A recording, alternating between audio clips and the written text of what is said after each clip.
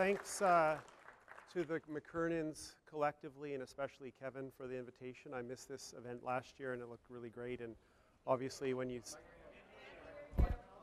I think I'm mic'd up. Is it being turned on now? Can you hear me now? Okay.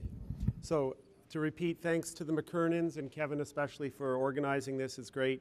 A really nice mix of, chemistry, biomedical science, and what I'm going to talk about, which is plants.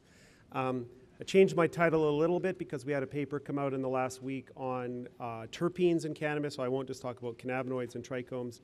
But before that, I thought I'd show this slide. This is Richard Evan Schultes, who was a professor at Harvard at the Botanical Museum, sort of just across the river, obviously, from here. This is a picture of Richard Evan Schultes in 1972 in Kandahar in Afghanistan.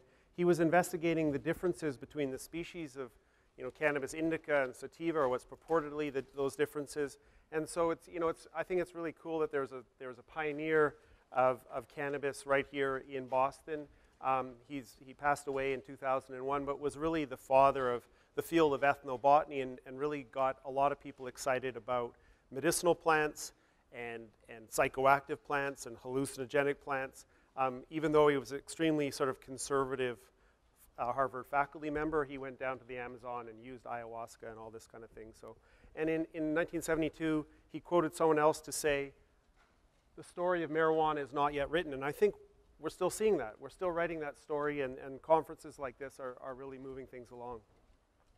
So I'm interested in cannabis as a medicinal plant, and as others have said this morning, it's really a metabolic factory. It's a factory for compounds such as THC and CBD, cannabigerol, other cannabinoids. There's potentially 110 or over 100 of the cannabinoids, and then terpenes like myrcene and linalool and beta-caryophyllene, and together they form this mixture of bioactive metabolites that really produce the effects of the plant that people get when they consume it, either orally or inhaled. So those effects, of course, are psychoactivity, pain relief, and all the potentially useful medical properties we see. And then when we look at that plant on a chemical analysis, and the lab that I founded in Vancouver both does genomics, as I'll talk about in this talk, but we do a lot of in-depth chemical profiling. This is sort of maybe a typical and analytical profile of a cannabis plant. So the cannabinoids such as CBDA, the acid form of CBD, and THCA, in this plant, essentially, a sort of 1-to-1 ratio, so what would be called a chemotype 2 plant. And then we see like CBGA, cannabigerolic acid, and cannabichromenic acid also present in that plant. So there's kind of although there's 105 cannabinoids, the major ones are what we see. Typically, there's sort of 6 or 8 of the big ones. And then within the terpenes, we see monoterpenes. Myrcene typically dominates. And then sesquiterpenes, things like beta-caryophyllene. And those are all combining in that mixture. And what my research program has really been doing over the last decade or so is trying to figure out how cannabis makes those compounds. So what are the enzymes? What are the genes for the enzymes that put these complex metabolites together? And the secret of that experimental approach has been the focus on glandular trichomes. So this is a funky picture I took of a strain called skunk number 1 when I was a postdoc in Germany around 2000 or 1999. Back, that long ago, I started working on this plant. We look at those female floral tissues. We see the stigmas where that receive the pollen as these white hairs. But those crystally kind of structures on the floral tissues are trichomes. We look a little bit more closely and we see those stalked trichomes. And then we look even more closely. These are hemp trichomes, but hemp is still cannabis after all. We can see that nice stalk and then a secretory disc of cells. These are the cells that are actually making cannabinoids and terpenes, and they secrete them into a kind of a bag, a subcuticular space of goop. And so what we get is the secretory disc cells are kind of the cellular factories for cannabinoids, and then there's that storage site in that secretory cavity.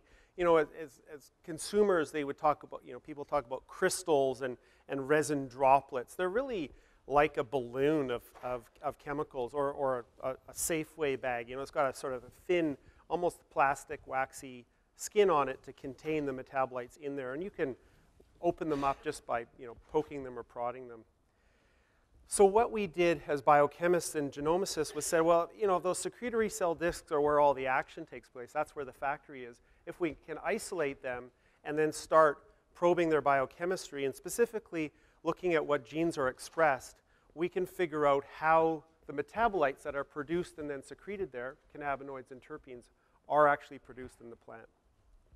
And so that process, or I'll go back one slide, shows you what we did was we took female floral tissues of a high THC strain, put it in a bead beater, which is a glorified blender, costs a lot more than your typical blender, knock the stuff apart, the bag of goop opens up, the discs separate from the top of the stalk, and then you can filter them off and purify them into a relatively pure form. They're kind of a sort of a creamy color. They're not even photosynthetic. And then we can isolate RNA, ribonucleic acid, which is the messenger from the genome through to the protein. It's kind of, it's the active form of gene expression. So we got RNA and then we started sequencing it. And then we had a gene expression catalog. So that gene expression catalog from the glandular trichomes of high THC cannabis was enriched for cannabinoid pathway enzymes. And the reason we knew it was enriched was initially we only had one enzyme in the pathway identified. It was done by the Professor Shoyama's group in Kyushu University in Japan around 2000. So THC acid synthase is the last step in